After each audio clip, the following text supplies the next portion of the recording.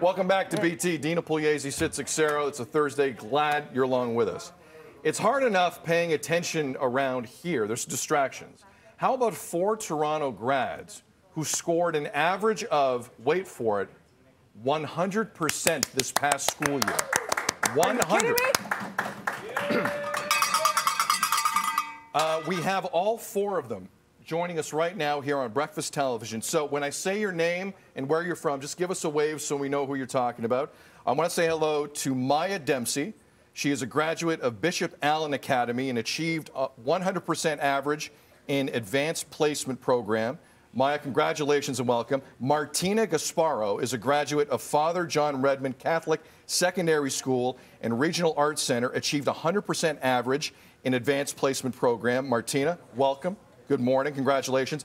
Sarah Moldorova is a graduate of Father John Redmond Catholic Secondary School, Regional Arts Center, 100% average in advanced placement. And last but certainly not least, Stephanie Staibano.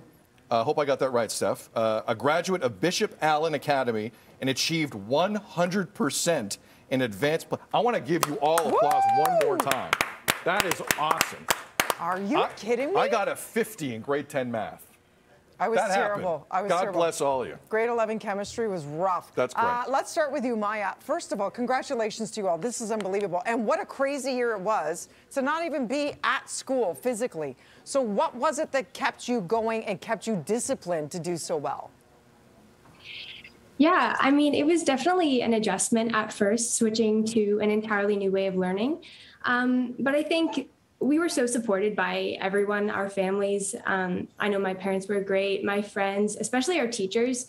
They were so available, and they really went out of their way to make sure that we felt as confident and connected as possible in a remote environment. And I think ultimately it was just wanting to make the most out of my last year in high school that really kept me motivated. Martina, did this surprise you how awesome you were, or were you expecting to be totally awesome? I was surprised, I'll be honest. I wasn't really expecting to get like that email that says, you got 100%. No, I wasn't expecting that. I was just kind of trying to do my best. And like Maya said, just trying to make the best out of my last year, really. But I was surprised. I was very surprised. Sarah, I'm going to ask you the same question, because I know my sister, she would get like 98, 99. My parents would go, where's the other 1%? Where's the other 2%? So was it you that was driving this motivation? Was it your, was it family in your ear? And how did you stay so disciplined to get that 100% over and over again? Give us a tip.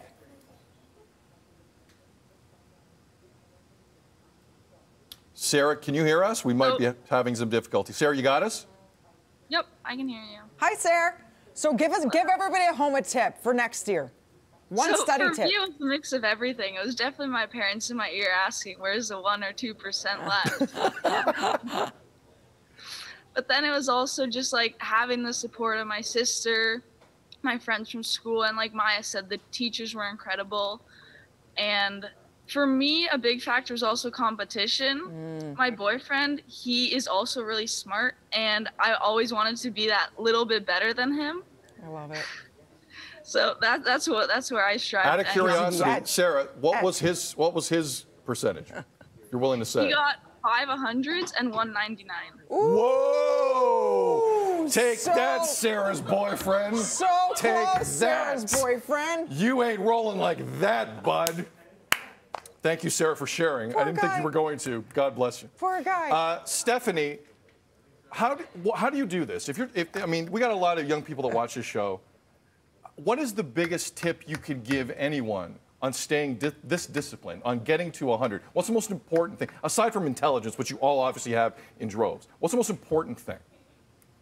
Okay, I think it's definitely, I know a lot of people say time management, and that's something that I really value. You wake up in the morning and you write your schedule. Like I have my planner right beside me right now. So you're just knowing what you have to do. But I think for me, something extra special, I guess you could say, is always remembering your why. So why am I studying so hard? Why do I want to go to university? And for me, that's, I want to achieve a higher education so I can ultimately help people through what I want to do, which is business. So I think when you keep yourself accountable and remember why you're doing these things, it really helps you stay motivated, even in times like this when there can be a lack of motivation. What you guys have all done here is unbelievable. Before we let you go, we got about a minute and a half, so we got to make this quick. I want to go around the table here, because this is just one chapter in your journey in life. There's other things you want to do. Let us know. I'm going to go down the list here. Let us know where you're going to school next and what you want to be. We got to make this quick, but I think it's important. Maya, where are you going to school? What do you want to be? I'm going to Queen's University for the commerce program, and I'd love to become a CPA and also get an MBA. Martina, forgive me, we got to be quick. What's the next step for you? I'm going to Waterloo for accounting and financial management, and I want to be a CPA too. Awesome. Sarah, how about you? I'm going to Western for engineering, and the future path is something with engineering. Yeah, that would make sense. And finally, Stephanie, what are you thinking? I'm going to the University of Toronto to study business at Rotman Commerce. Then I hope to get an MBA and become a manager at some point. Woo! Our future is bright with these 4 young ladies at the helm. Let's go! How about that? Woo! How about that?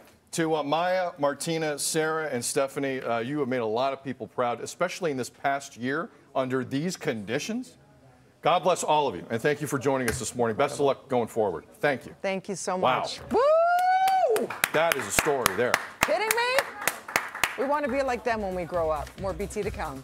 Wow. Amazing. That is a level of discipline I do not have. No. So at any for you, age. it was grade 10.